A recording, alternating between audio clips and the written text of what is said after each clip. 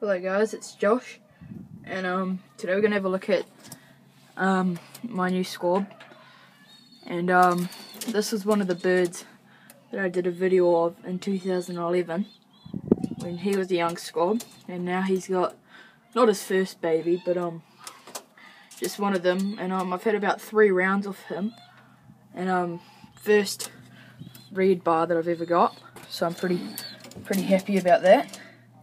And there he is, just there. It's not his perch, but he just likes it. And there's the other one.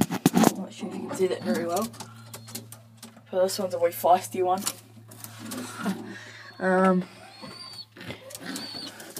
That's the mom down there that I got from Shingle Hill Climber, who is one of my subscribers.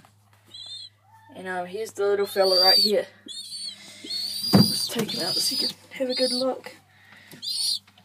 He's really tame, but he's quite noisy. He's just been fed by his parents, and yeah, he's pretty tame, but yeah, just really loud, really loud. And he's actually going. I'm going to give him to a new fancier that's just started with pigeons. His name's Chesapeake, and yeah, so I'm gonna start him off.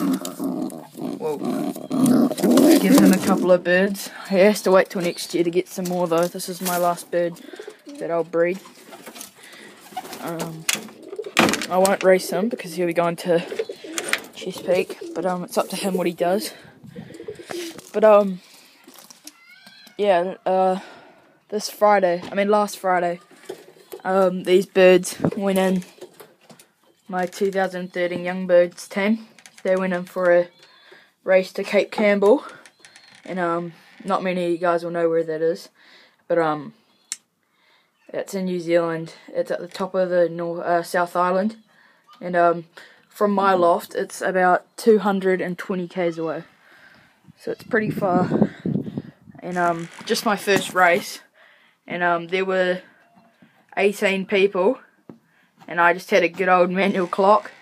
18 people in the race, and I got 11th, so I actually didn't think that was too bad, and everyone at the club congratulated me and things, so yeah, it was really nice of them. And every single one of these birds was from a member at my club, and yeah, really strong birds. Nice grizzle down there.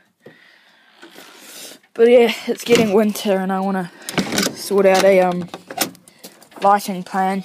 I want to get a light put in there. But yeah, it's getting pretty dark at about 7:20, and yeah, so thanks for watching. Bye.